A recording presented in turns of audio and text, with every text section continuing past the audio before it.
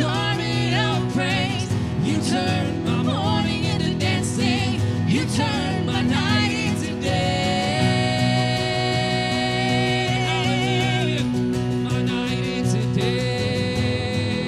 My night into day. Got a love on fire. Got a love on fire. Got a love that won't burn out. Got a love on fire. Got a love on fire. Got a love that won't back down. Got a love on fire. Got a love on fire. Got a love that won't burn out. Got a love on fire. Got a love on fire.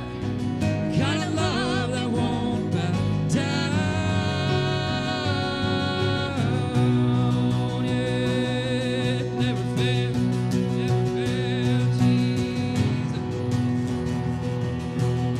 Come on, I put off all my heaviness and I put on this garment of praise. You turn my morning into dancing. You turn my night into day. I put on all my heaviness and I put on this garment of praise. You turn my morning into dancing.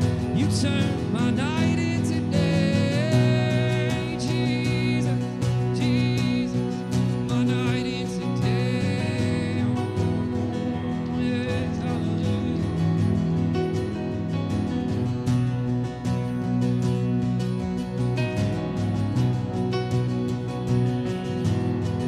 Oh, come on, sing There's No Place. There's no place I would rather be. There's no place I would rather be. No, there's no place I would rather be than here in your love, here in your love. No place I would rather be. There's no place I would rather be. There's no place I would rather be than here in your love, here in your love. There's no place I'd rather be. There's no place I'd rather be. There's no place I'd rather be than here in your love, here in your love. There's no place I'd rather be. No, there's no place I'd rather be. There's no place I'd rather be than here in your love, here in your love. Jesus, right here in your love. Here in your love. Set a fire. So set a fire down in my soul that I can't contain, that I can't control. I want more of you, God. I want more of you, God. So set a fire down in my soul that I can't contain, that I can't control. I want more of you, God.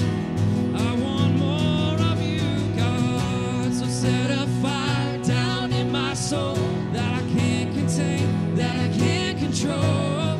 I want more of you, God. I want more of you, God. So set a fire down in my soul that I can't contain, that I can't control. I want more of you, God. I want more of you, God. I want more, I want more, I want more, I want more, I want more, I want more.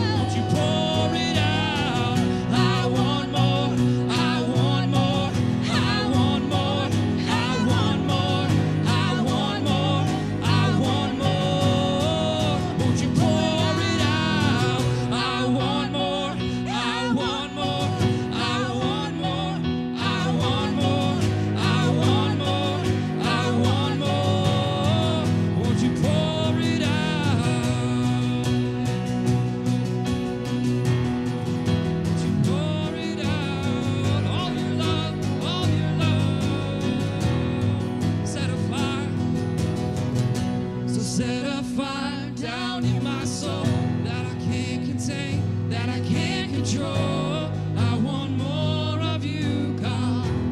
I want more of you, God. So set a fire down in my soul that I can't contain, that I can't control. I want more of you, God. I want more of you, God. Hallelujah. All I need is you. There's no place I'd rather be. No place I'd rather be. No place I'd rather be. Here in your love, here in your love. No place I'd rather be. There's no place I'd rather be. There's no place I'd rather be. Here in your love, here in your love. It's so good. Here in your love, God.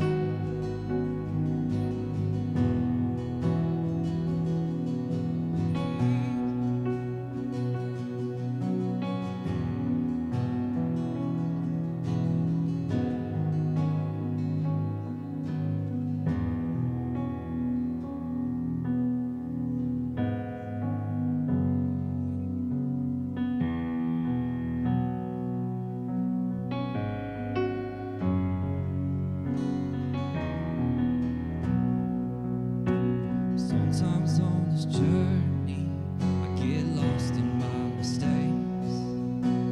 What looks to me like weakness is a canvas for your strength. And my story isn't over, my story's just begun.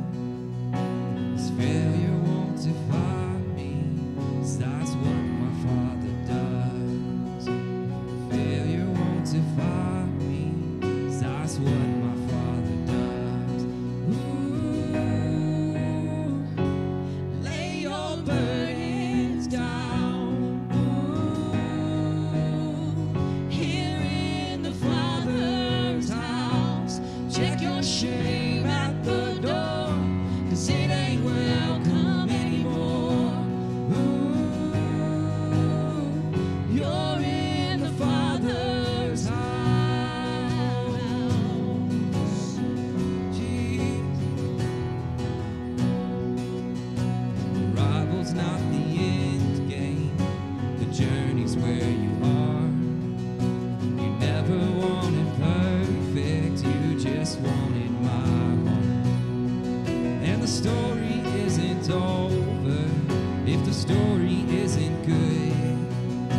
And failure's never final when the Father's. Failure's never final when the Father's in the room. Lay your burdens down. Here in the Father's house. Check your shame at the door, 'cause it ain't welcome anymore.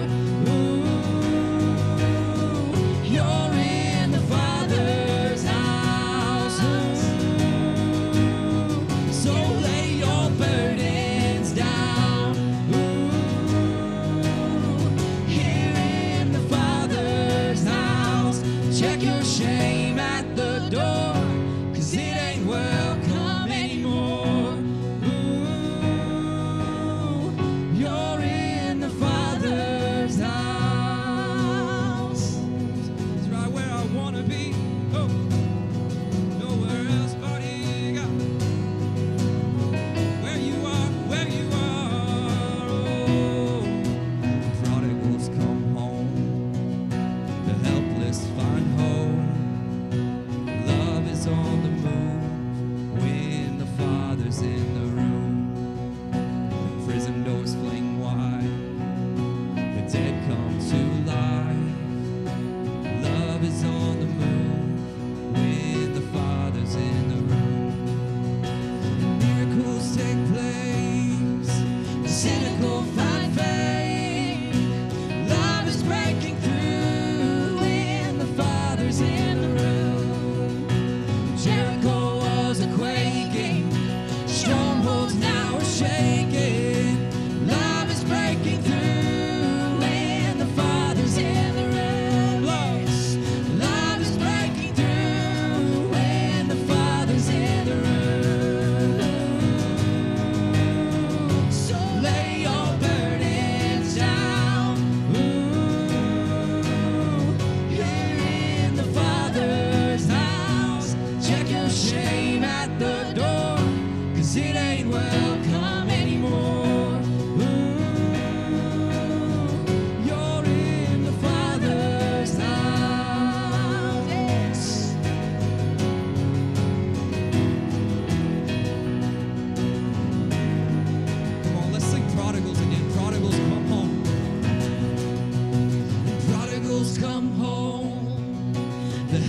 darkness find hope.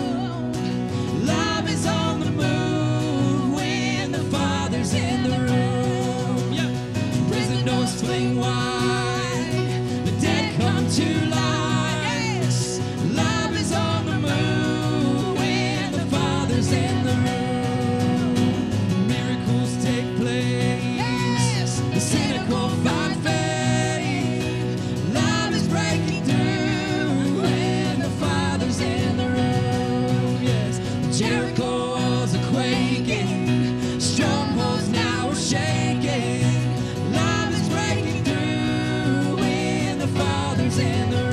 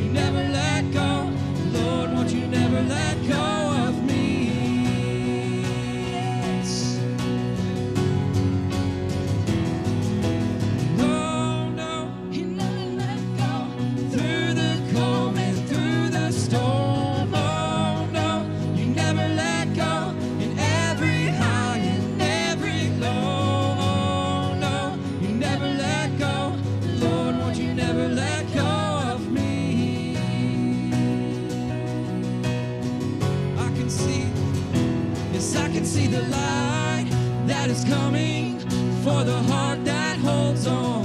And there will be an end to these troubles, but until that day comes, oh, still I will praise you. Still I will praise you, Jesus. Come on, sing that again. And I can see the light that is coming for the heart that holds on. And there will be an end to these troubles, but until that day comes, still I will praise you. Still I will praise you. Yes, lift it up. No, no, Never let go through the calm and through the storm. oh no, Never let go in every high and every low. oh no. Never let go, Lord, You never let go of me.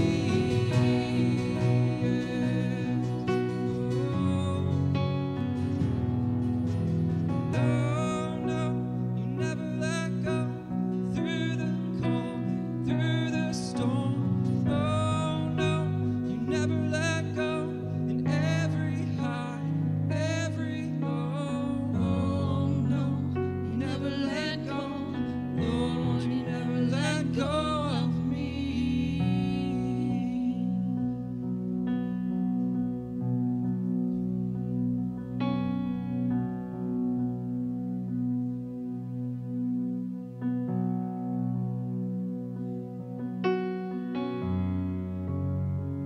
oh, you never let go of me. 'Cause you've been down long enough.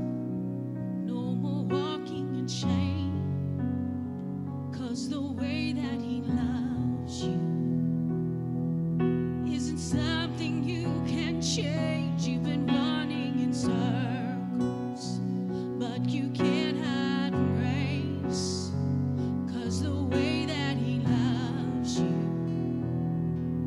isn't something you can change. Just like Lazarus out of that grave, our God rewrites history. Jesus, you change everything when you pour your spirit out. And just like Silas singing with Paul, praise can break down prison walls. Jesus, you can't have it all. Won't you pour your spirit out? Oh yes, just pour your spirit out. You can rest in his presence. You can trust in his name. 'Cause his burden is easy, and he's perfect in his ways. You can run to the Father. There's no reason to wait, 'cause his arms have been open. And that's not something you can change. 'Cause just like Lazarus out of that grave, our God rewrites history. Jesus, you change everything when you pour your spirit out. And just like Silas singing with Paul, praise can break down prison walls. Jesus, you can have it all. Won't you pour? Sing this again. 'Cause just like Lazarus out of that grave, our God rewrites history. Jesus, you change everything when you pour your spirit out. And just like Silas singing with Paul, praise can break down prison walls. Jesus, you can have it all. Won't you pour your spirit out?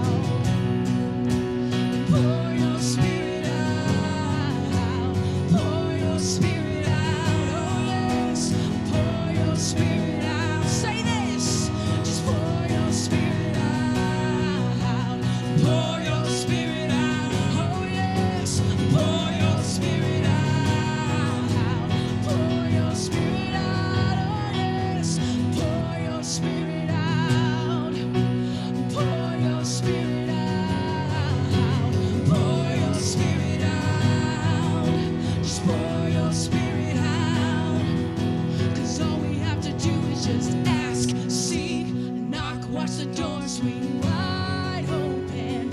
Roll back that stone. Roll back that stone. Come on. And all we have to do is just ask, seek, knock, watch the door swing wide open. Roll back that stone. Roll back that stone. Say it again. All we have to do is just ask, seek, knock, watch the door swing wide open. Roll back that stone. Roll back one more. Come on. And all we have to do is just ask, seek, knock, watch the door swing wide open. Roll back that stone. Roll back that stone. Just like Lazarus out of that grave, our God rewrites history. Jesus, you change everything when you pour your spirit out. And just like Silas singing with Paul, praise can break down prison walls. Jesus, you can have it all once you pour your spirit out. Pour your spirit out. Just pour your spirit out. Come on, just say that. Just pour your spirit out. Pour your spirit out. Pour your spirit out. Lord, we ask. Just pour your spirit out. Pour your spirit out. And pour your spirit out.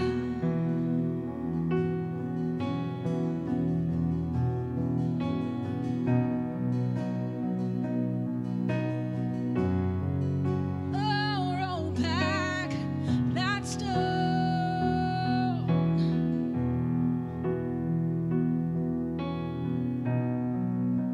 Oh, and pour out your spirit. Oh, as we seek your face. Come on, say that again. 'Cause all we have to do is just ask, seek, knock, watch the door swing wide open. Roll back that stone. Roll back that stone. Come on. All we have to do is just ask, seek, knock, watch the door swing wide open. Roll back that stone.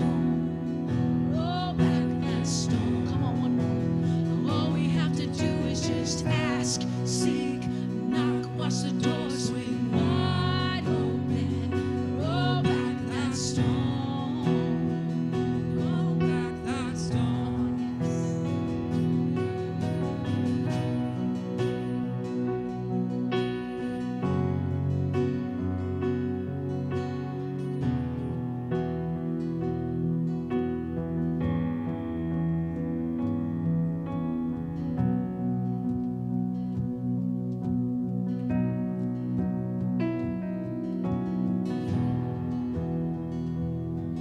Jesus, let faith arise. In spite of what I see, Lord, I believe. But help my unbelief, I choose to trust you. No matter what I feel, let faith arise. Let faith arise. For my champion's not dead, he is alive. Oh, and he already knows my every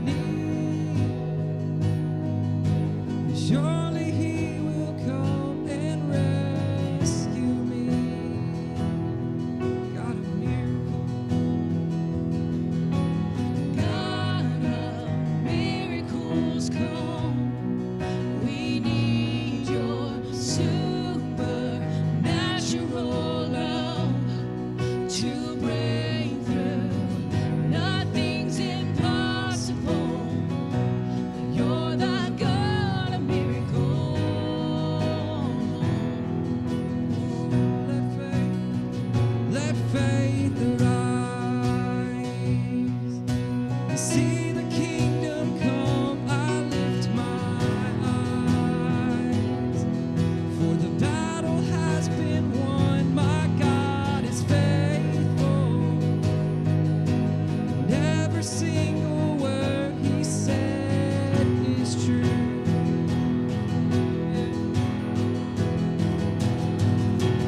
God of miracles come. We need your supernatural love to break through. Nothing's impossible. You're the God of miracles. God of miracles come. So God of miracles come. We need your supernatural love to break through. Nothing's impossible. You're the God of miracles.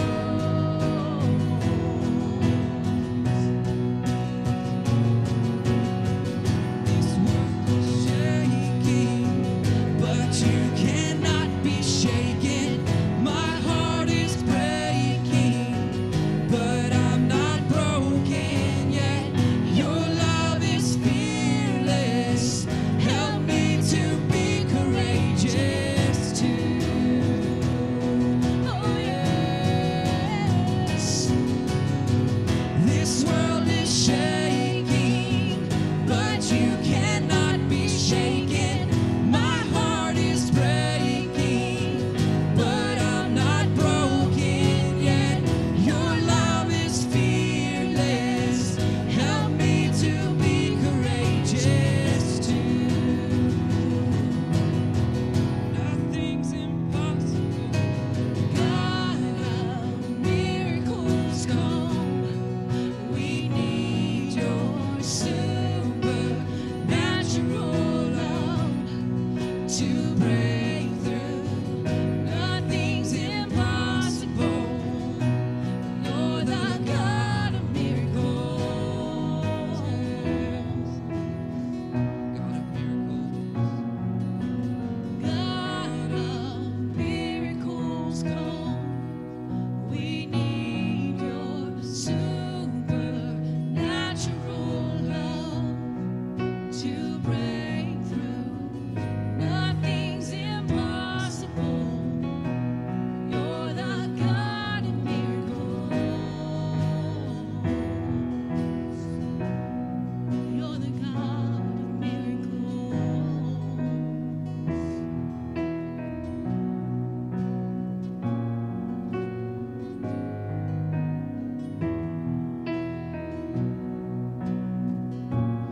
Though the earth may try to satisfy my heart, though the earth may try to tell me you're not faithful, though the earth may try to blind me from your goodness, you shine through.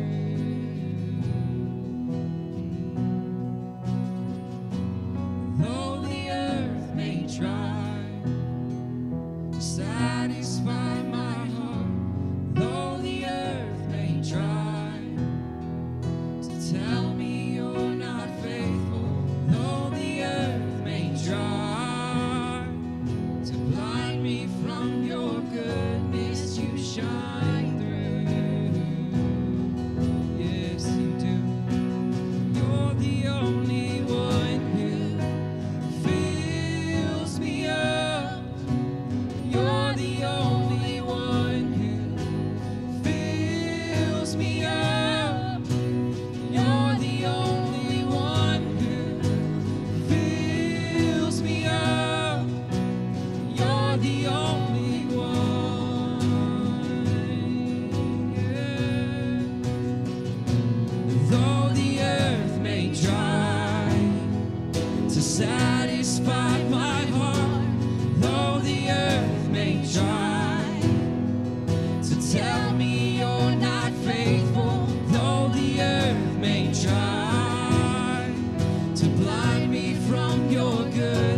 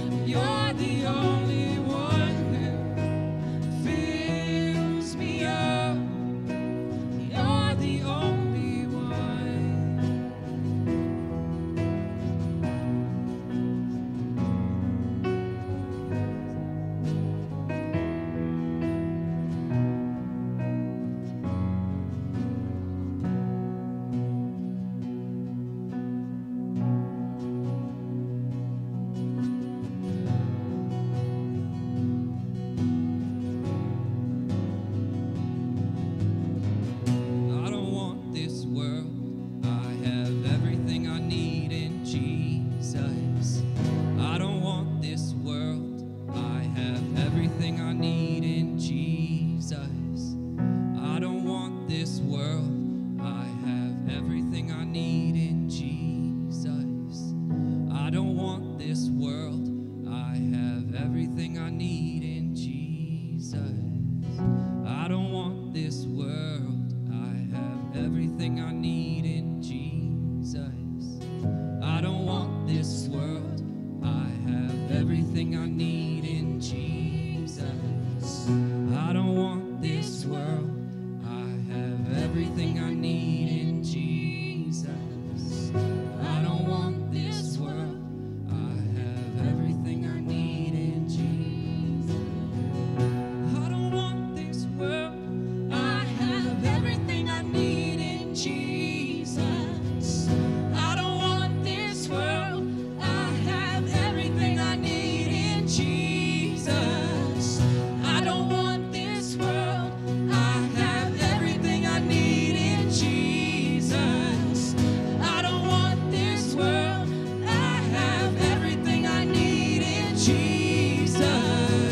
I don't want this world. I have everything I need in Jesus.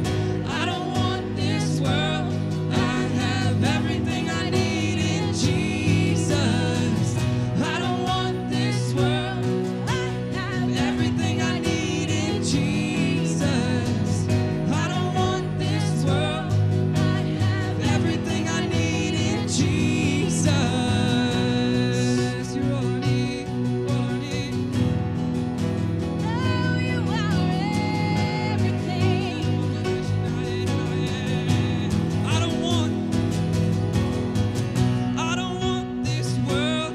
I have everything I need in Jesus. I don't want this world. I have everything I need in Jesus. I don't want this world. I have everything I need in Jesus. I don't want this world. I have everything I need in Jesus.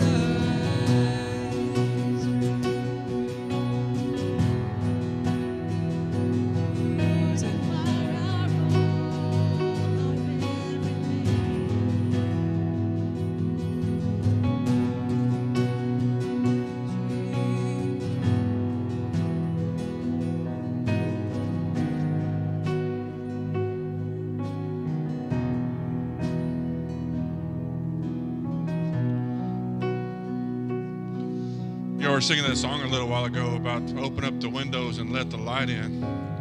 And it made me think of this moment when AJ, everybody know AJ was in our youth group, and we were doing a teaching on 1 Corinthians 10:13. So there's no temptation that has come to man or that's common to man, but God will always provide a way out. And at that moment, he looked, Pastor James, he was just so excited because we had the room kind of dark and kind of like it is right now, and he just looked around the room and he said, see that, look underneath that door right there, there's just a crack and there's a light coming through. He said, that's the way out, ain't it? He always provides a way out. And think about that there's light always around us, and whenever there's light, darkness surrenders. Amen.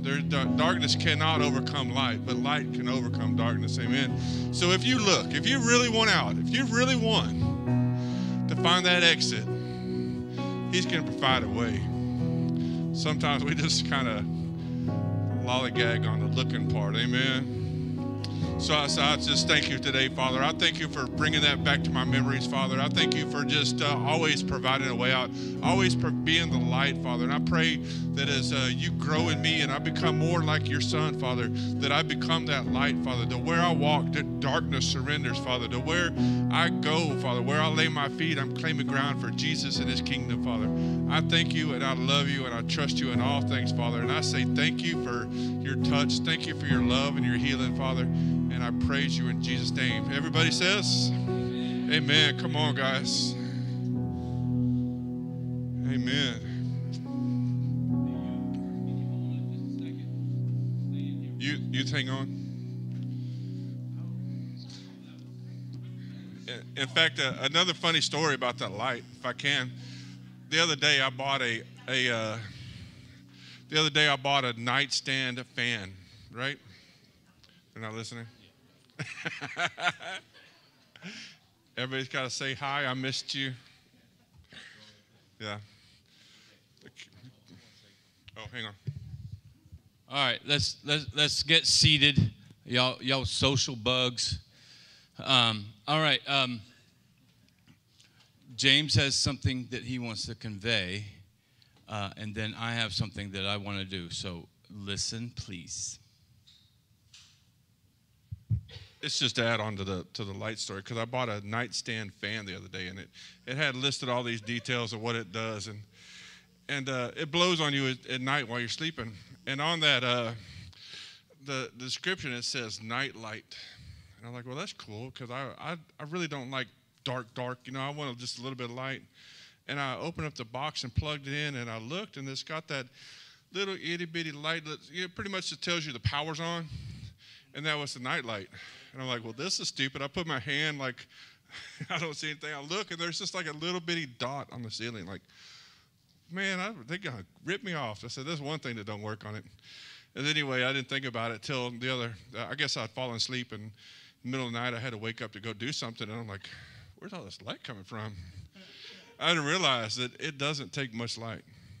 I looked, and the whole room was illuminated because that little dot, which you didn't think would be significant enough to make a difference. And Lorinda will tell you, it's you can see everything that's going on in the room with that little light. So just saying, you don't got to be great or brilliant or spectacular or the fastest or smartest. You just got to be a little bit of light. Amen?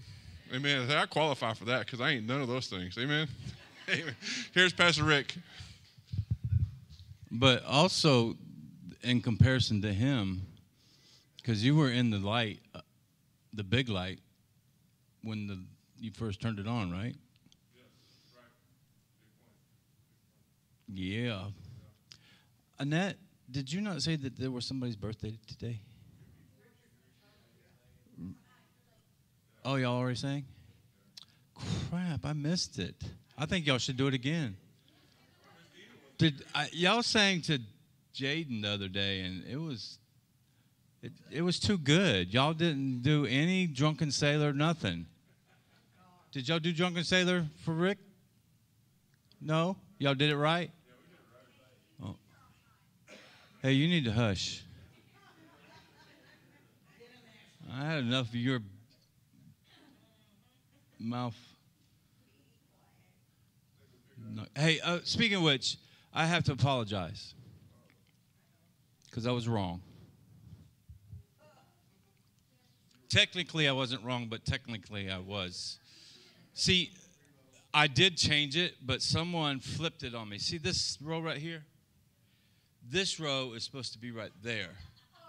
Because this right here, this is the beginning, and this is the beginning. So this row right here is supposed to be right there. That's why. No, a matter of fact, I was going to do it Sunday, but I forgot. No, I mean, I had changed the amount of chairs. It's just this row was right there. 2, 4, 6, and 7 over there. No, 6 and 7. All right. You got my one wrong for the year. All right? The one for the month or the day, huh, honey? Who's doing the prayer for tonight? The nugget? Miss Sierra? All right. Y'all give her a hand. If I can, pray over tithes and offerings for past the microphone. Father God, we trust you with our finances. Father, I pray that you just make the basket overflow. You gave us a vision. You gave us a calling in this community. Father, I pray that you find a way to finance it, put it on their hearts, Father, and let it just become a 100-fold harvest in Jesus' name. Amen. Here you go, Sierra. Give her a hand again.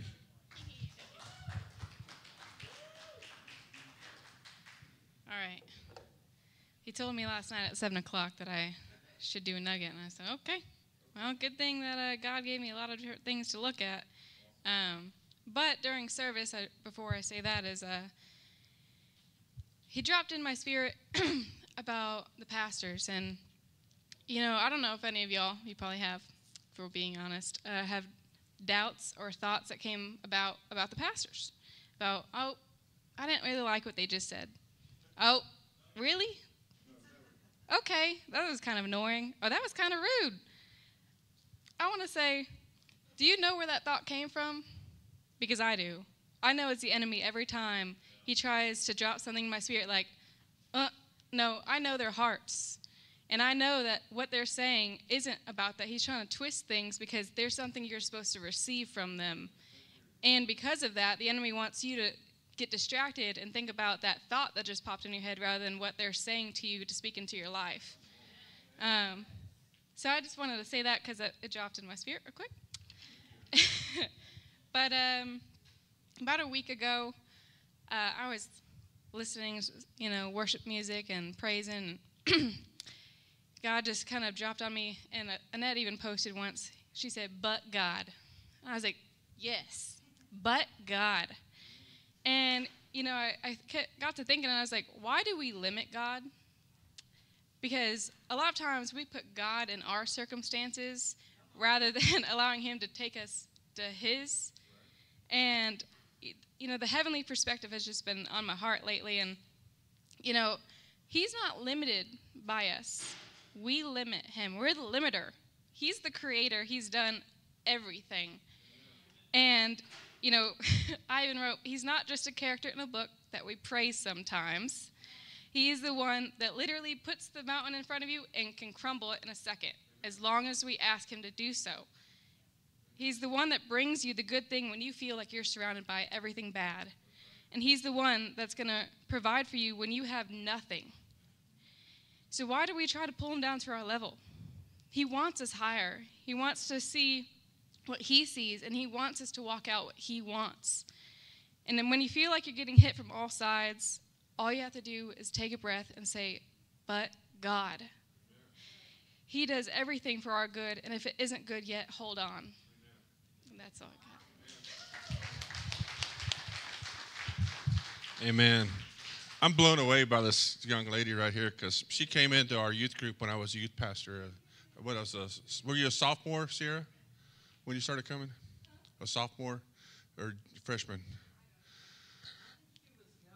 Yeah, she was very young, but I tell you, she was a tough nut to crack. I didn't even know she liked me for 2 years. I mean, because she was hard.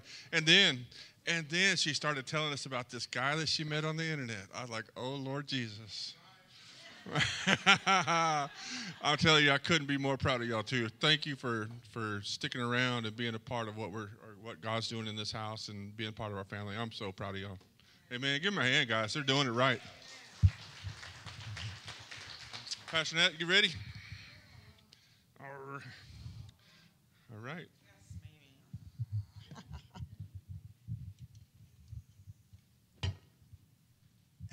Sorry.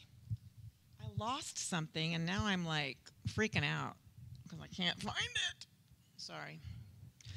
Give me 1 second. I got to find it. Has nothing to do with tonight, but now I'm panicking. I'm like, where did I save it? Do what? No, the Lord had just downloaded some stuff to me, and oh God. I must have inadvertently, I must have put it somewhere. Let's see. Let me just search one thing. Oh, yeah. I forgot about that. Oh, gosh. It's not in there either. Oh, well. It's in there somewhere. I probably just stuck it in the wrong folder, and I don't have time. Oh, no, I need it pretty quickly. So we can't be waiting for him to be ready. I got it. I need it. Do what? It's me. I put it in the wrong. I know I put it in the wrong spot. I organized my thing. All right, Nona. Here's your stuff.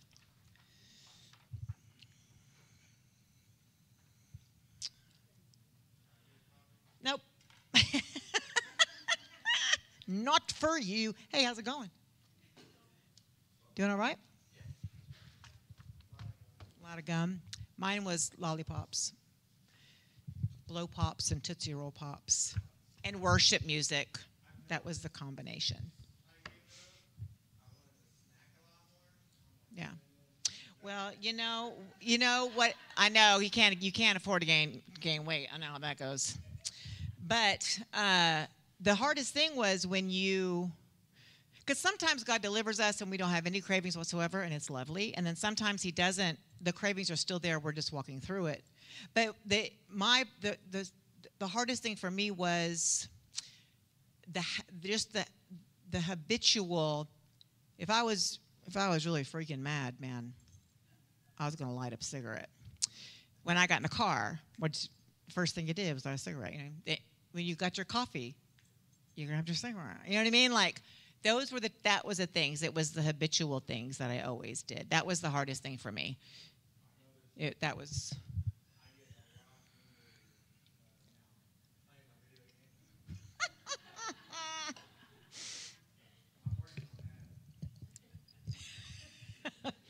Hey, don't let down one spirit, pick up another. Okay? Don't do that. Josh, go ahead. You can do these. Y'all may not want these. You can throw them away. I don't care. I just know visuals sometimes are helpful. All right. No, I do have last Wednesdays. If y'all want last Wednesday's handouts.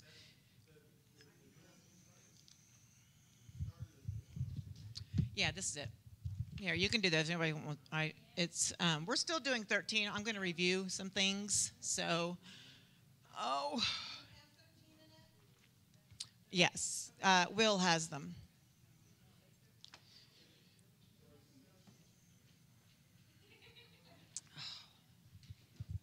It's freezing in here, isn't it? I concur, my friend. I concur.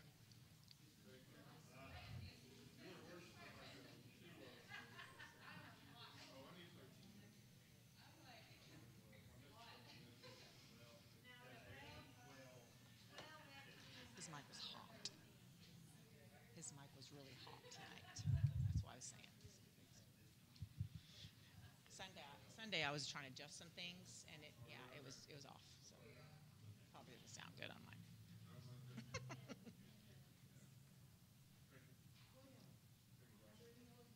I think it's left over from. So.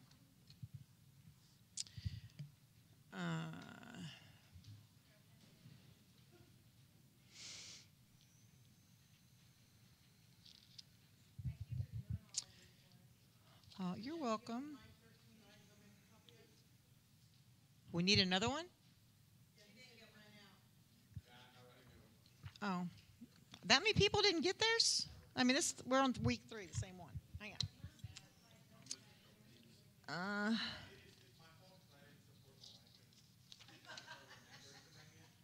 All right, you can go make copies of these, but I have to have this one back.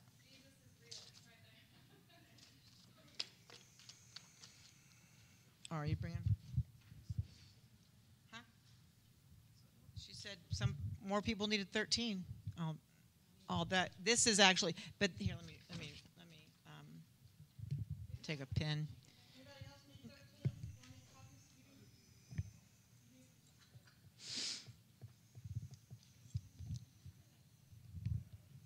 I could have sworn I changed that number.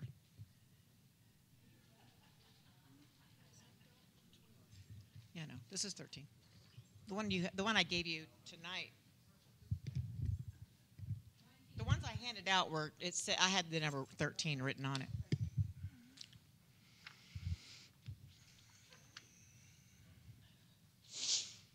Oh, my goodness.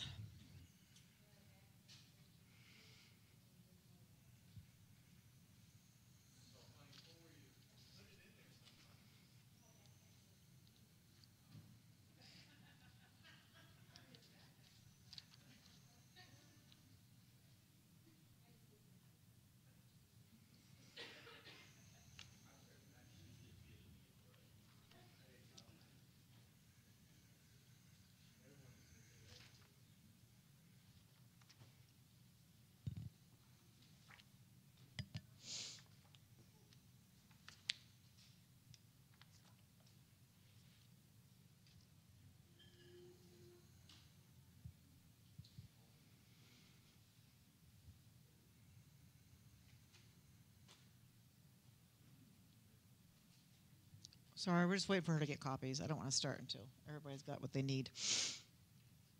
So y'all can talk amongst yourselves. Those of you online, sorry. Yeah, that is true.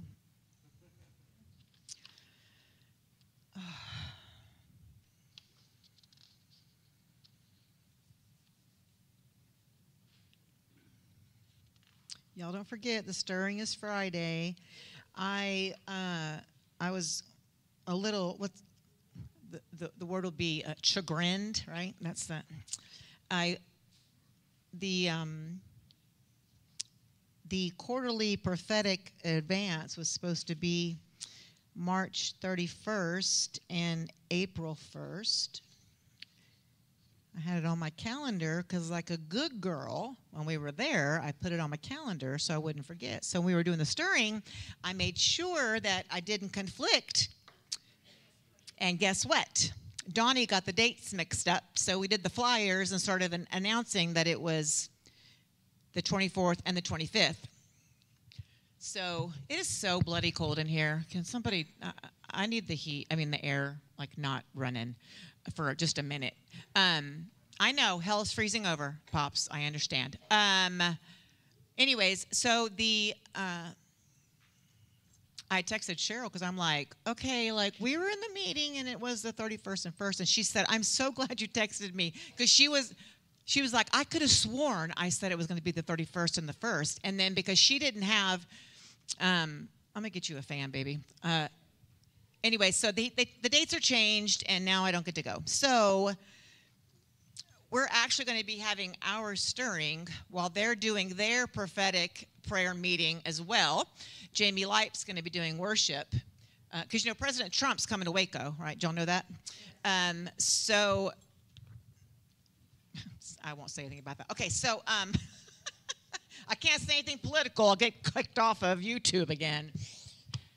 They just are searching. They're back in 2021 digging through stuff right now. Anyways, I'm like, I don't understand. I don't have that big of a following for people who are worried about what I say. But anyways, I'm sure I'll stick my foot in my mouth again. But so we'll be doing it here. They'll be doing it there. We'll just join them in the spirit. And yay, it'll be awesome. But we're going to I'll miss the prophetic advance. I'm sad about that. All right. Everybody have their stuff? This is not going to be okay. Do we need to pray over everybody? I heard something today that blew my mind. You remember when Peter, I don't know, I'm just going to share it because I want to.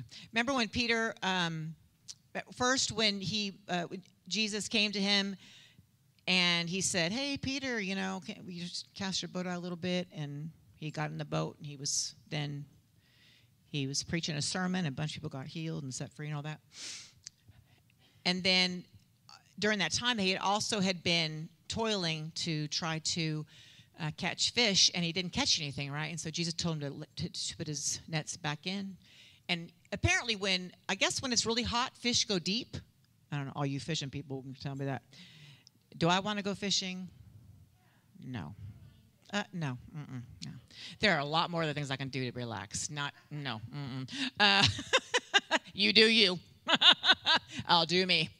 I will eat the fish, but I will not go catch it. Anyway, so God blessed him, right? He pulls in all the fish. Well, then when we fast forward to the end, when Peter gets upset after Jesus is crucified, and he decides he's going to go fishing because that's what Peter, that was his business. That's what he knew. So when he goes back out to go fishing, this time he hears Jesus say, have y'all caught anything, right? And as soon as he hears what he heard in the beginning when he didn't believe God and God said, put your net back in, he was like, nevertheless, at your word, right? Is what he said. Nevertheless, at your word, I'll lay down my net. So he did it. And then when he grabbed all the fish in, he said to Jesus, I'm a sinful man. And he bowed down, called him Lord. He was shocked. So then when we fast forward, at the end, Peter he's in the boat. He's upset. Jesus is on the shore, and he's calls out to Peter, and he asks him if they caught anything. When Peter hears Jesus' voice, what does he do? He throws off his coat, and he goes running into the water. And when he got to the shore, who did he encounter? Jesus. And what was Jesus doing? He had been grilling fish, right? He would have been making him breakfast. So as I was listening to this message, he was talking about the progression of a disciple. How in the beginning, when God asks us to do something by faith, we really don't believe him, but we do it because we know we have, he's like, what else you got to lose? You haven't caught anything, you might as well do it. And then he realizes when he did that by faith, he received all this fish. But when we see later on, now as Peter has relationship with Jesus, when Peter threw the net in the water, he threw the net still went into the water. The Bible tells us they caught exactly 153 fish.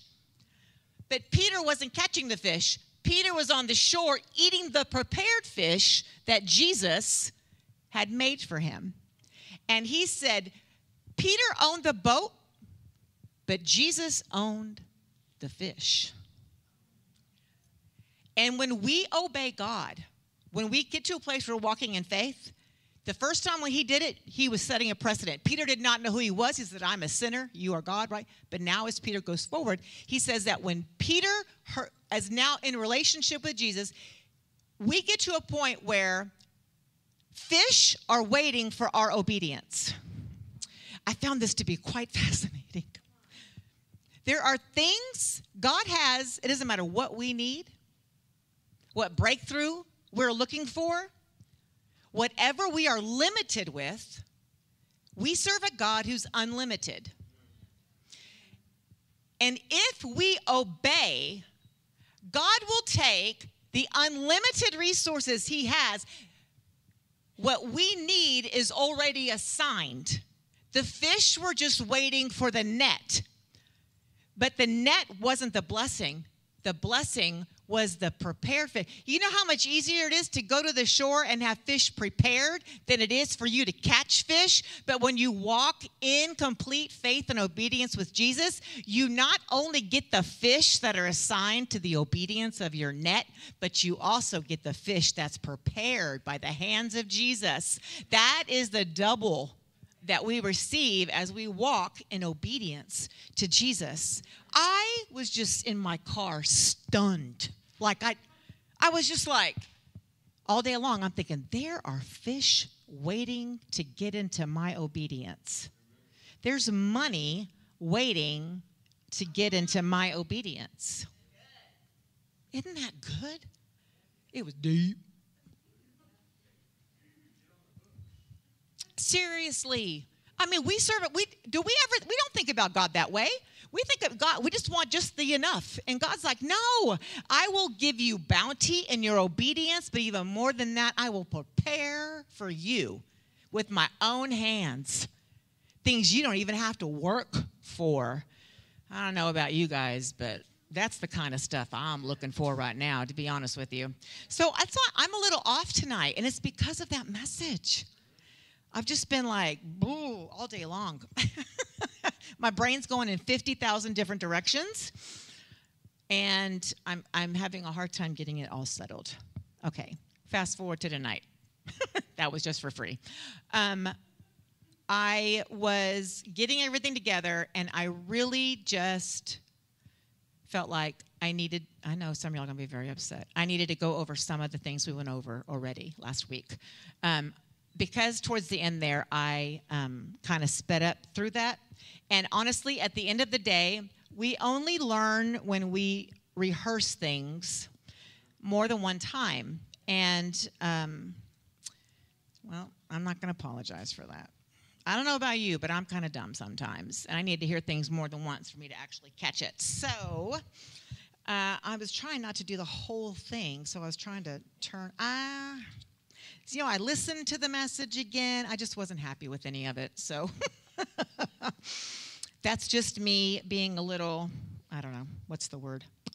Don't even tell me what the word is. Okay, Ashley, let's go to slide number 11. Let's do that.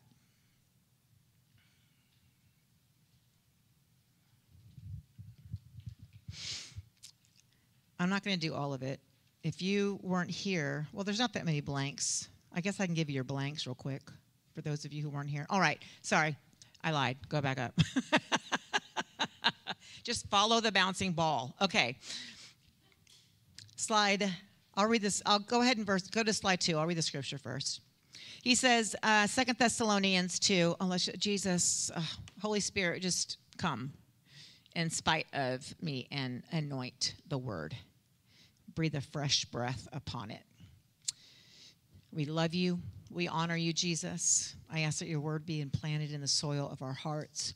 Your word is good, and let our soil be good as well, in Jesus' name. All right, 2 Thessalonians chapter 2, verses 3 through 5 says, let no one deceive you by any means, for that day will not come unless the falling away comes first, and the man of sin is revealed, the son of perdition, who opposes and exalts himself above all that is called God, or that is worshipped, so that he sits as God in the temple of God, showing himself that he is God.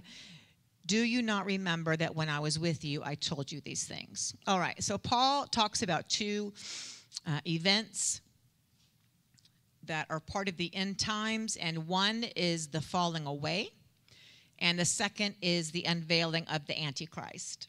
So the falling away, this is the apostasy. It is the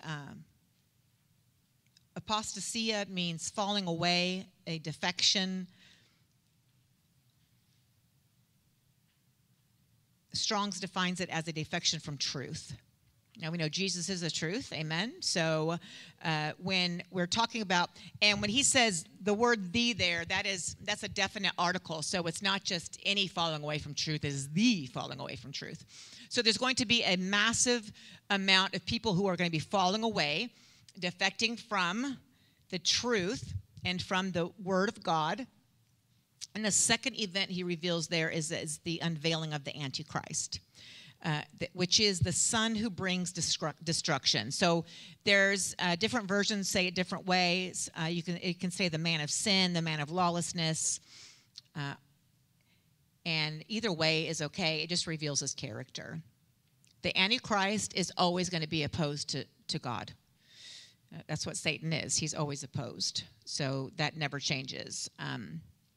The son of perdition or the son of destruction, that is just basically, it is the prophetic word about his future. He is doomed.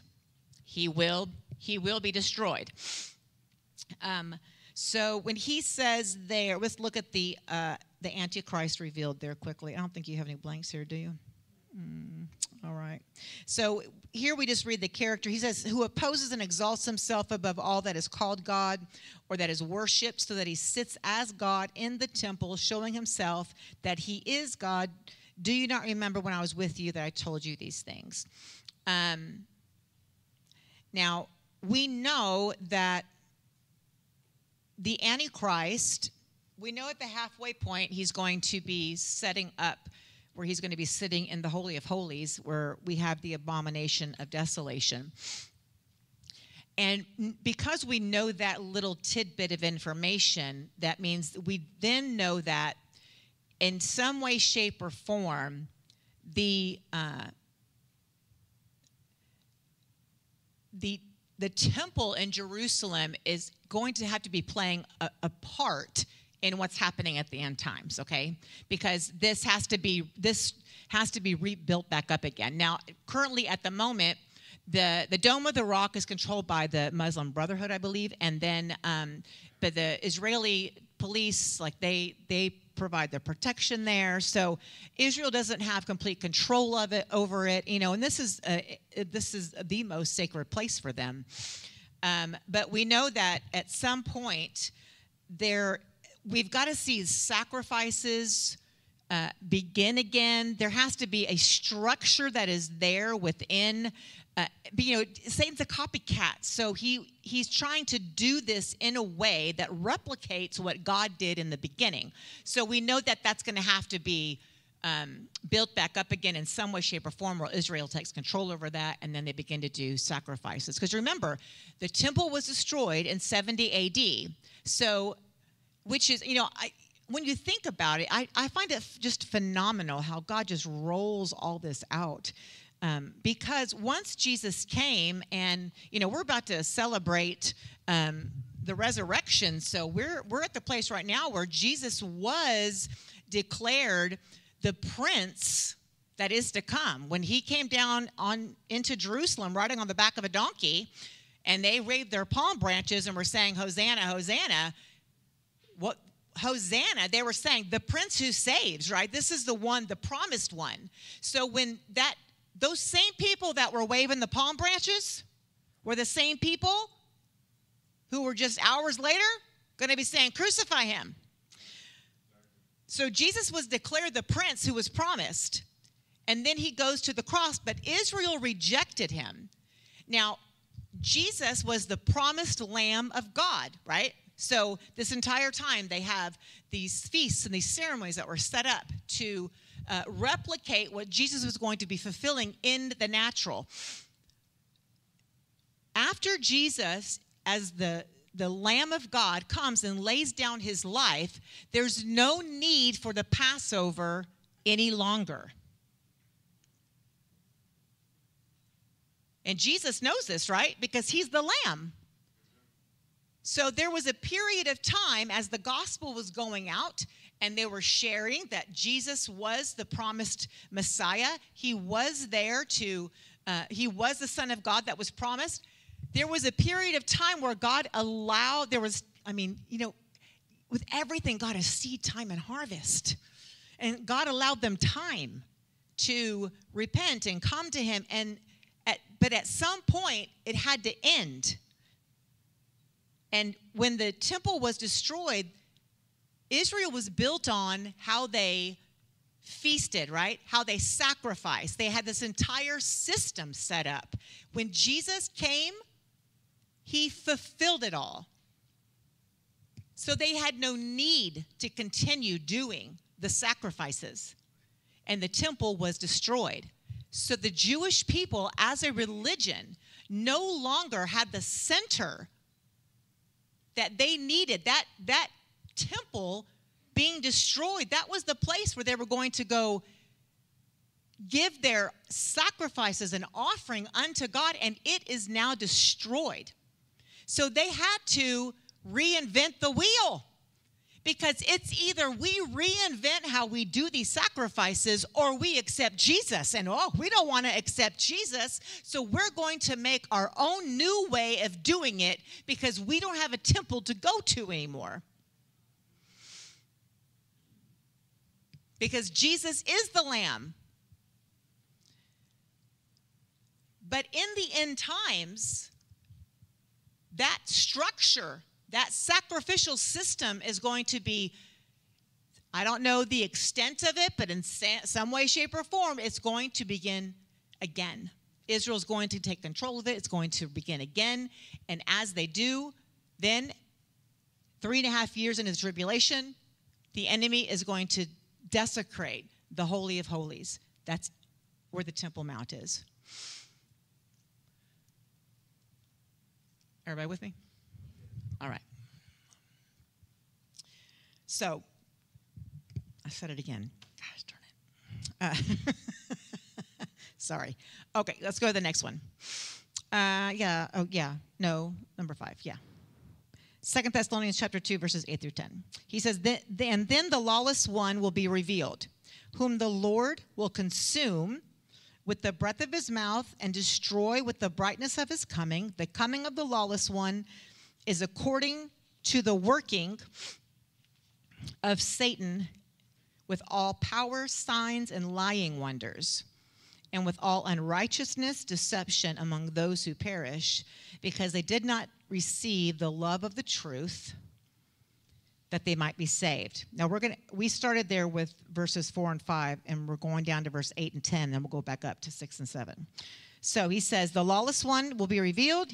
So let's look at these blanks, and I'll try to be fast through this, because, oh my gosh, it's already, really? It's that late? Jeez Louise.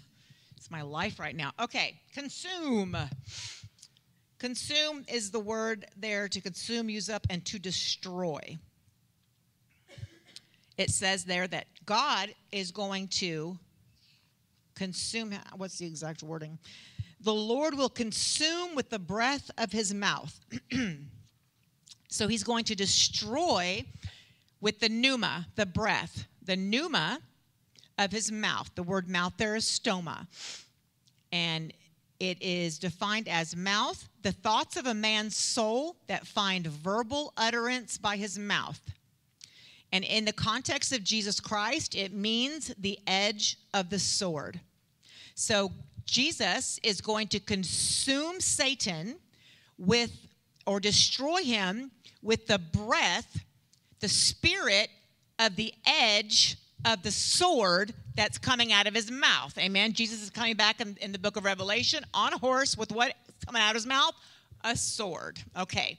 So Matthew 4:4 says, it is written that man shall not live by bread alone, but by every word that proceeds out of the stoma of God, okay? So your next ones are, Paul states that the lawless one will work in the power of Satan with all powers, signs, lying wonders, and unrighteous deception. So no matter what we're going to talk about right now, about the power that Satan has and the things that he's going to do to deceive people, we need to remember that Jesus is going to destroy him with the spirit of the sword that's coming out of his mouth, okay? He is going to be destroyed. He has no victory. He's already been defeated. Amen. So the lawless one is going to work in the power of Satan,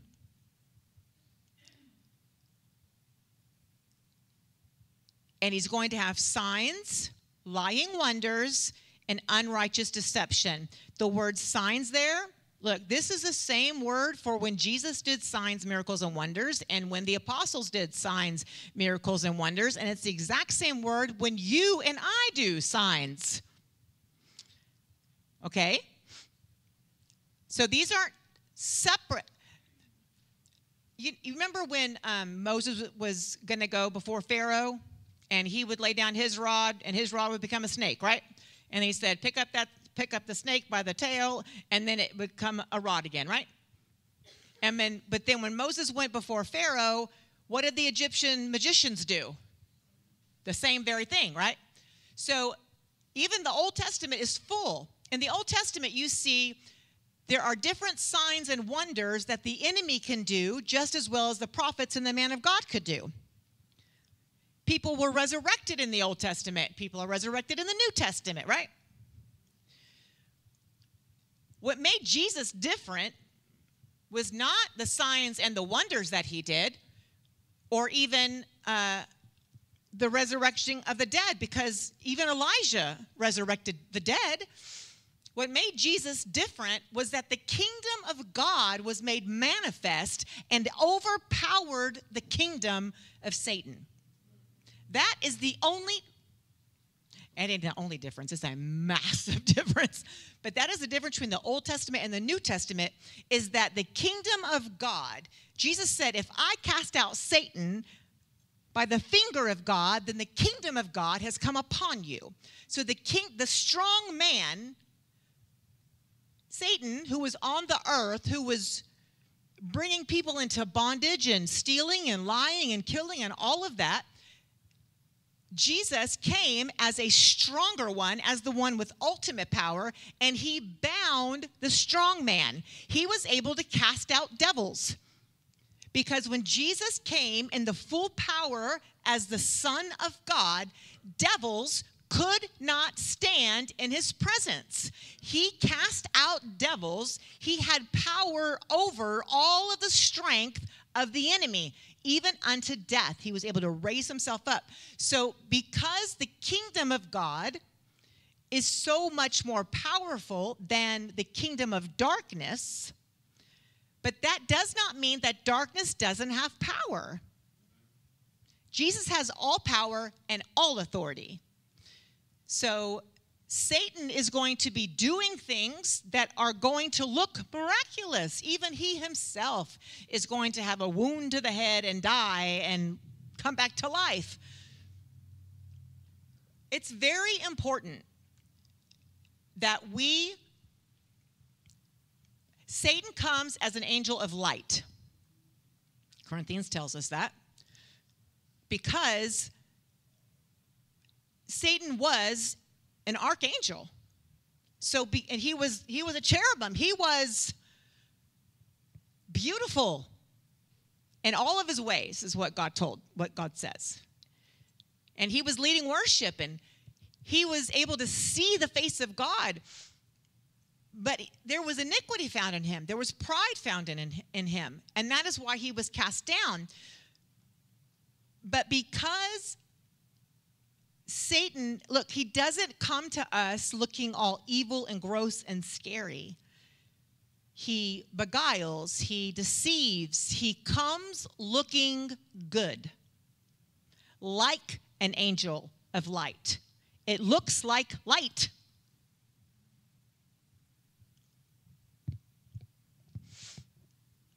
And if we are only bedazzled by the little things that happen, but we're not concerned about the heart and the motive and in the power in which someone does those things, then we can be deceived. Look, if our own hearts can deceive us, you better believe we can be deceived. Look, I was watching somebody online. I ain't going to say who.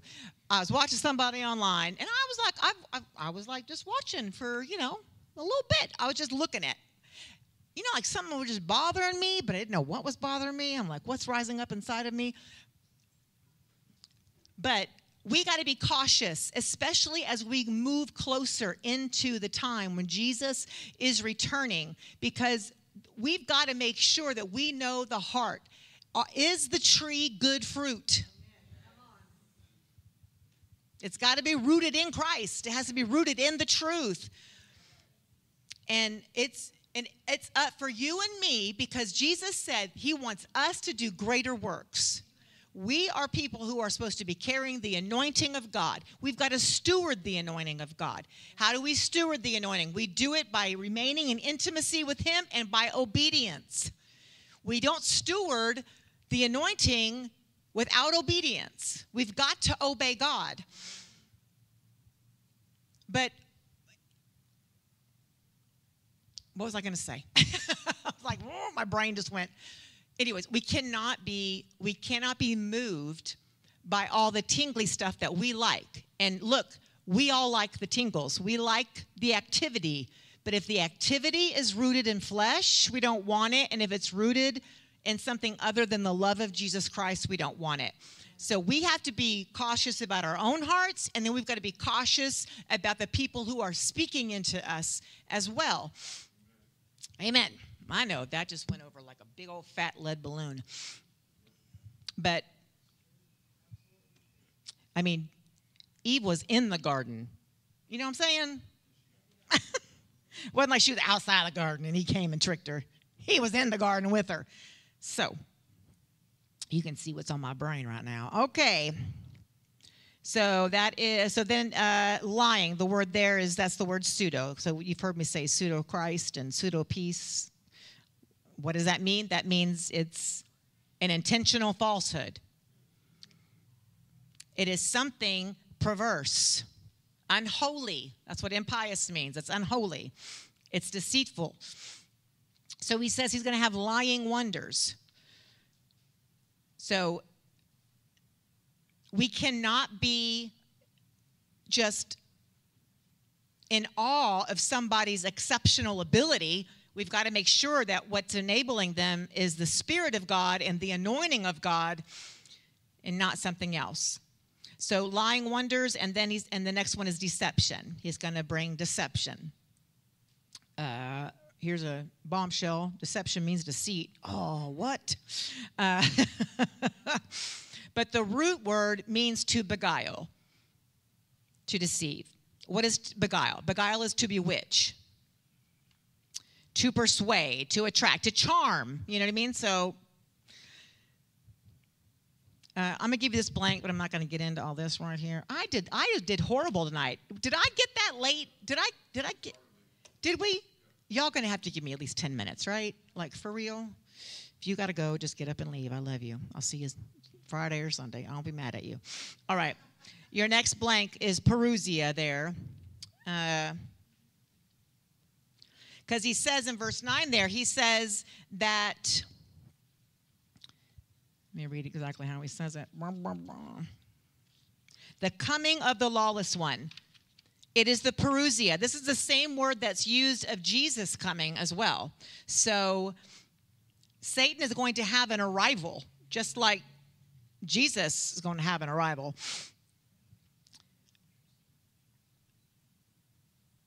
And I had more stuff to say there. I'm not going to say it tonight. Okay.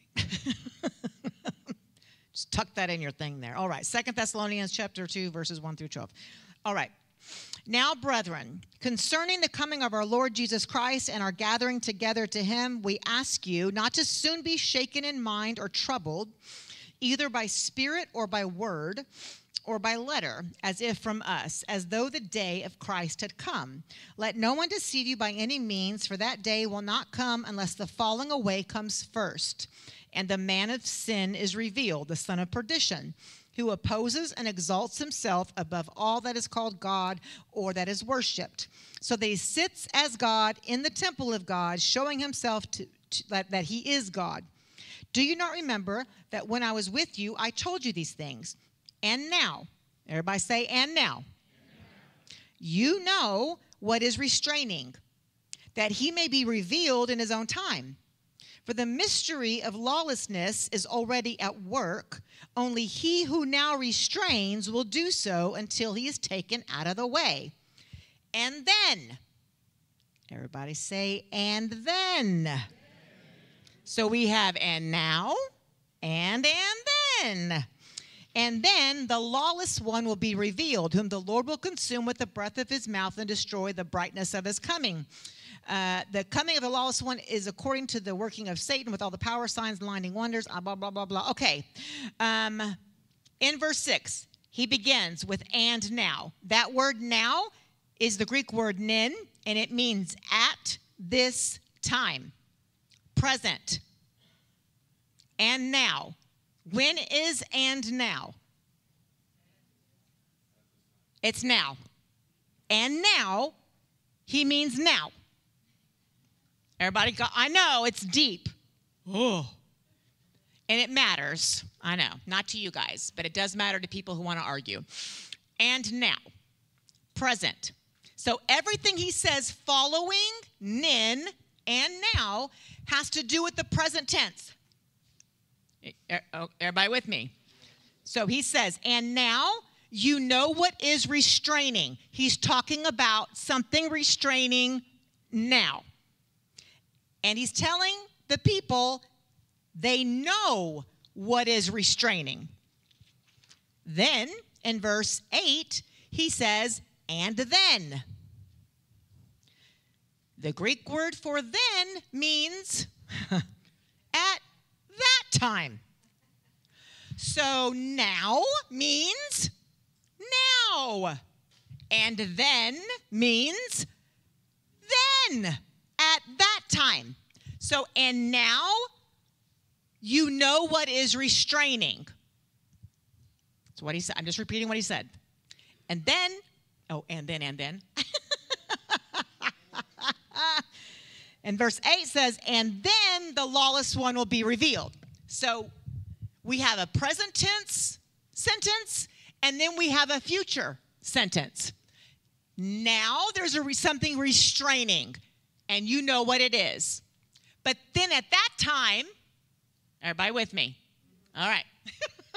At that time, the lawless one's going to be revealed. The restrainer is now, the lawless one at that time. Everybody with me? Okay. 2 separate time periods is all I'm trying to make sure we all get. Okay. The restrainer. Who is it? What is it? Verse 6. And now, presently, so let's just say, and presently, you know what is restraining. That's what he's saying to the church. And presently, you know what is restraining, that he may be revealed in his own time. For the mystery of lawlessness is already at work. Only he who now restrains will do so until he's taken out of the way. So we know that something is restraining. We know that the church knows who or what is restraining. And then we also know that the restraining at some point has to end and be removed. Everybody with me? I didn't want to rush through this again, and now I am. Oh, bloody God. Okay.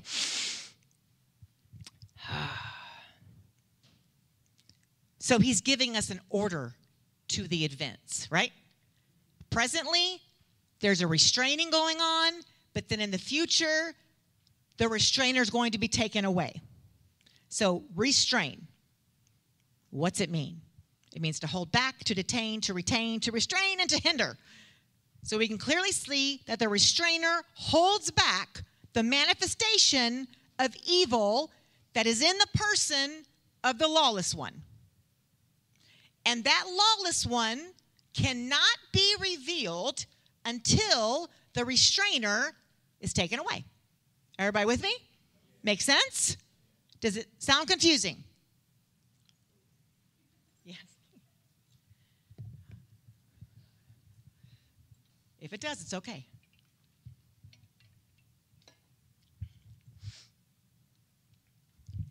And now presently, you know what is restraining. For the mystery of lawlessness is already at work. So lawlessness is already at work during the time of restraining. You know what is restraining, and even though there is a restraining going on, lawlessness is still at work. That's exactly what he says. Oh. Now, he who now restrains is going to do so until he's taken out of the way. So the restrainer is what? In the way. Yes? I'm going to do this every week until y'all act like you are so flippin' happy to hear it. Now, I'm not going to absolutely kill you again with all of the neuter and masculine participles and articles here, because you'll just want to shoot me. But I will just say this. You can listen to last week's again if you want to put yourself through that torture. But he uses a neuter and he uses a masculine. Now, when we talk about the pneuma, the Spirit of God, we use the neuter because he is a spirit. He is neither male nor female. But when we talk about Jesus, we talk about God the Father, we use what? We use masculine because he's a masculine. He is God the Father. He's a masculine. They're like two sexes. There is a male and there are females. I don't care what your pronouns are. If you die and we dig you up 100 years, we're going to know whether or not you were male or female. I don't know, like no one knows what you feel, what you felt like. We just know what you are. God is the Father. He is masculine. So in the scripture, he's referred to, the Holy Spirit is referred to as a neuter and as a neutral. And in the, as we talk about God the Father, he is in the masculine. So Paul uses both. He uses both the neuter and the masculine. That is why, if you notice in the version that I was using, the word he is capitalized because we know then, because he says the restrainer, he is taken away. There's a capital H because it is a masculine, it's a definite masculine participle and article. He's talking about God. God in the form of what? The neutral, the Spirit. Holy Spirit is still God. He's in the neutral and the neuter because he's neither male nor female, but he is the Spirit of God. Thank you, Ashley. I'm glad you got it. Okay. Also, in order to restrain the lawless one, who will be empowered by Satan, the restrainer. Oh, did I skip a page? No, I didn't skip. No, I didn't skip. Okay. So we know, based on what Paul said, that in order to restrain the lawless one, the restrainer is not restraining lawlessness. Because the mystery of lawlessness is happening on the earth. That's exactly what Paul said. But the restrainer is restraining the lawless one, who is Satan. Yeah, everybody? Okay. And some of y'all are like, why? Because look, I get phone calls, I get text messages. I didn't get it. So I'm just saying, I want to make sure nobody is confused. So we've got to see that lawlessness is on the earth, but the lawless one who is to come is being restrained by something. We haven't defined what it is yet. All we're doing is looking at what Paul said. So let's go to our questions. Oh, I'm so hungry. I can't wait to eat some Chick-fil-A. Chick-fil-A. I know. See, now you're hungry too. You're like, oh. Go ahead and go to the next one. I'm going to do that. I'm with you. I've been there, dude. I've been there. I understand. All right. So we have to look at, we know, based on just these few scriptures that we just read, verses 6 through 8, the restrainer is a principle. So because we know that he's restraining, right? He is restraining. We also know that the restrainer is a person. He's a masculine, right? So there is something restraining, something, and there is then a masculine person who is a restrainer. And then we also know, Paul tells them that the identity was well known by the church. So he's talking to people just like you and me, people who are born again, filled with the Spirit. That's who he's talking to. He's saying, look, based on what he said, they know who it is. And then we know that the power of the one who is the restrainer has got to be greater than the power of Satan. We're just trying to figure out who it is. I hope you know who it is. I hope you figured it out. It's the Holy Spirit, just in case anybody was wondering. Okay, so Holy Spirit is the restrainer.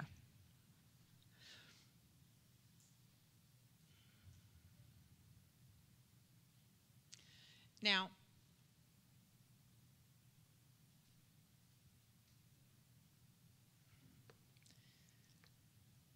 there is, a lot of people thought, okay, what Paul was talking about here had to be the Roman Empire.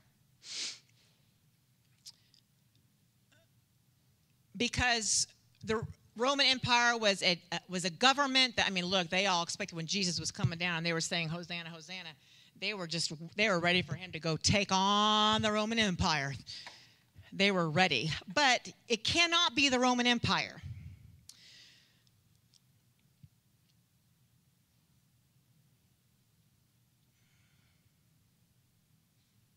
The Roman Empire came to an end. So some blah blah would say then, okay, if it's not the Roman Empire, because they were a powerful government, then it must be all governments, is what Paul's talking about, that's restraining. And Paul does mention that governments do restrain some evil, and it does restrain some lawlessness. But is there any laws or government that are strong enough to stop the lawless one? I mean, no. So it just can't be human governments. That would make no sense. The government's not strong enough to stop Satan. And how many of us follow all the laws of the government? If y'all sped on the way here.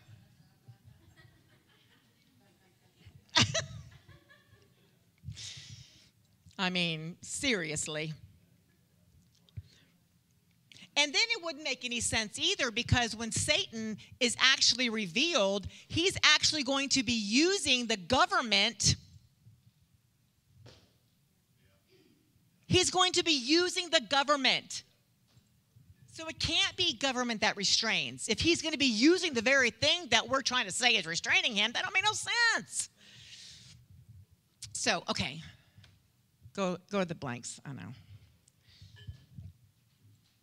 That clock is fast, by the way. All right. So the restrainer has to be God. It has to be God himself. So here's the pre-tribulation argument. The restrainer is God. Okay? And the instrument of restraint is the church, who has who living inside of it? God himself. We are Christ's indwelling. So many scriptures. Probably should have written them all down, but I didn't. But we are Christ's indwelling. He indwells inside of you and I, right? And that's the way God wanted it. Praise God. Now, you remember way back in the day when I did the whole thing on why the church is important, how we define the church is important. Because the reason that's important is because if the church, we are filled with the Spirit of God. He dwells inside of us. And we know that the restrainer has to be removed in order for the lawless one to be revealed. He can't come in on the scene. He's going to be on the earth, but he can't enter in his leadership role, right? His coming, his parousia, because the person, that lawless one, he's going to come on the scene, and then he's basically going to have a baptism of the fullness of evil. Like Jesus was baptized with the fullness of the Spirit of God, he's going to be filled with all of that evil, because it's being restrained right now. So he says the restrainer has to be removed, and then the lawless one is going to be revealed. So if we cannot say that Christ will disindwell us, then that means, at least for argument's sake, the church can't be on the earth in order for the lawless one to be revealed.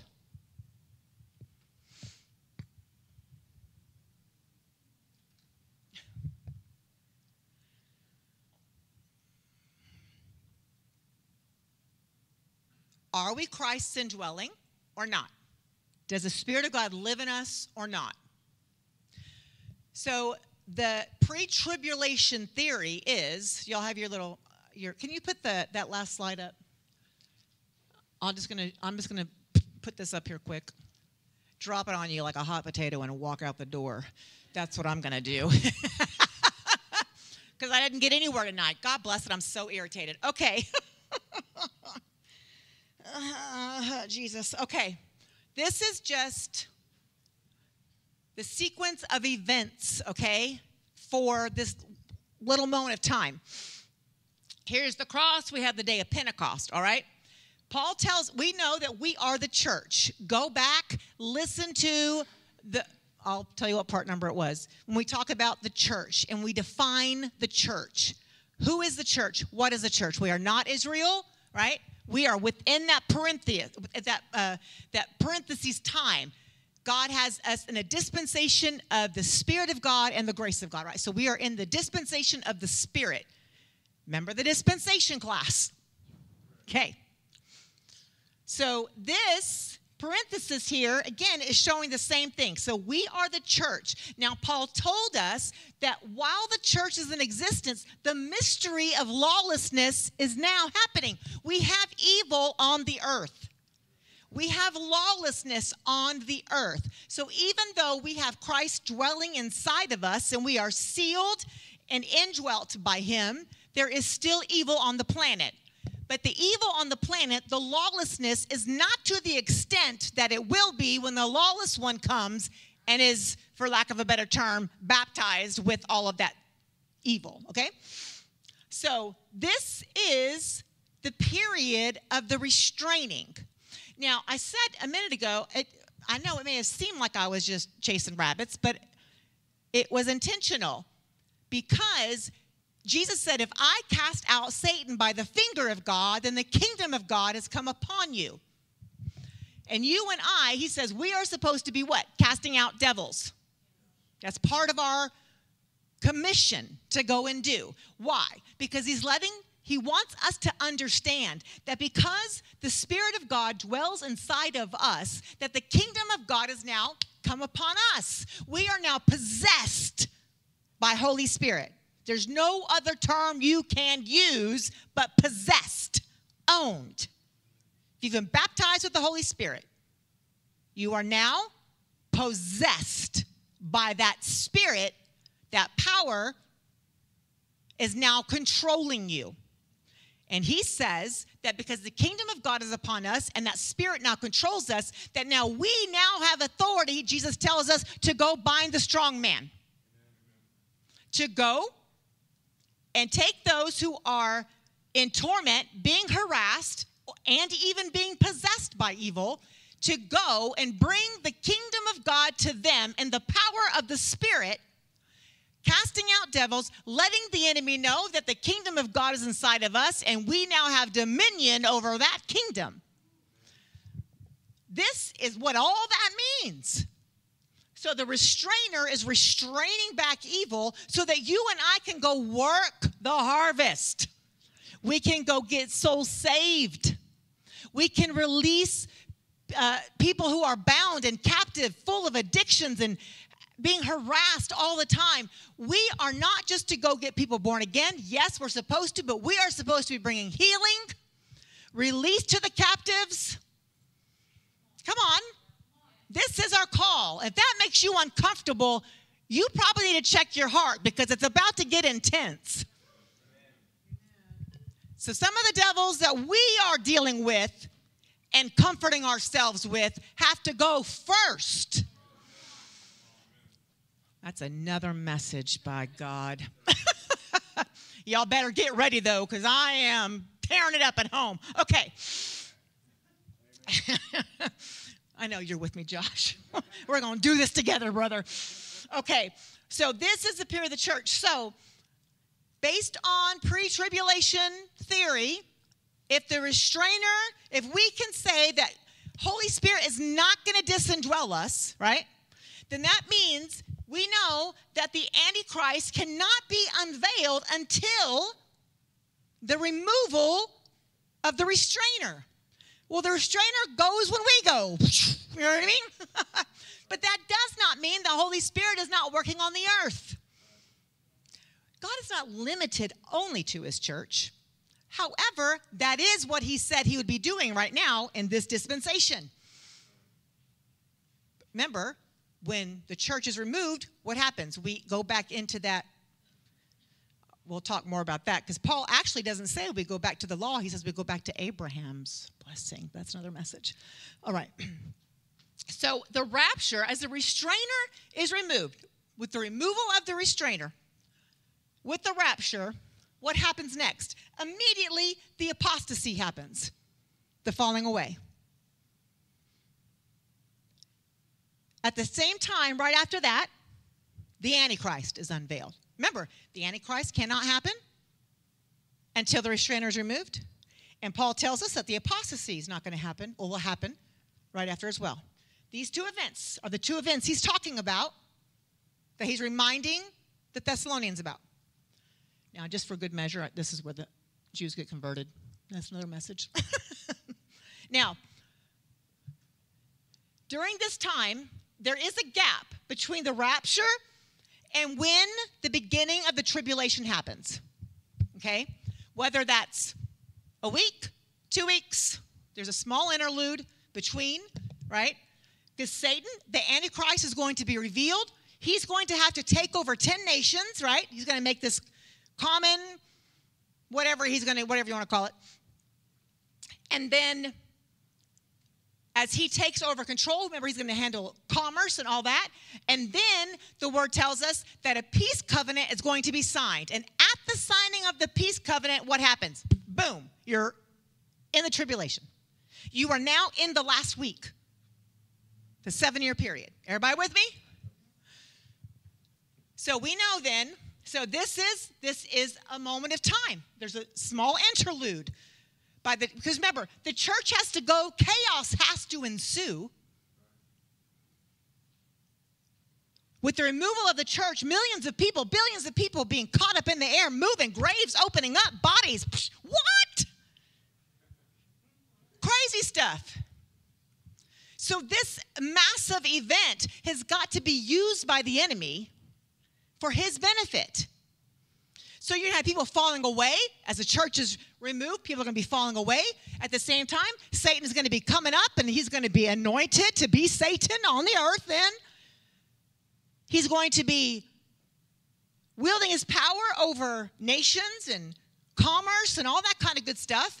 And then all of a sudden, he's going to come in, and he's going to broker peace with Israel for the first time. Iran and Israel are going to be at peace. And the Bible says, as soon as that agreement happens, we know that the time, click, click, the stopwatch has started again. Remember the stopwatch. All the way back 21 weeks ago. So then you've got, of course, you know it's 7 years.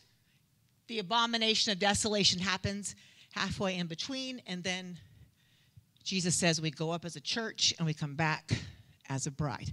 So this will have to be the Feast of Trumpets. This is the Atonement. Feast of Tabernacles. Amen. I'm dropping that little chart on you and running out the door. Amen. All right. You can text me if you want to later. I'm sorry. This did not go the way I wanted it to tonight. I don't know what's happening with me. All right, Jesus, we love you so much. All right, y'all, pray for Friday night if you want to. Please, like maybe just fast. I don't know. Fast something maybe, like a coffee or one meal or two between now and Friday. And just prepare your heart. God wants to use you. He doesn't want to just use me. Amen? He doesn't want to just prophesy through me and Lorinda or a couple of people. He wants to use you. So prepare your heart to be used. Amen. All right, Jesus, we love you so much. Amen. I'm sorry. Don't get mad at me. I love you guys. See ya.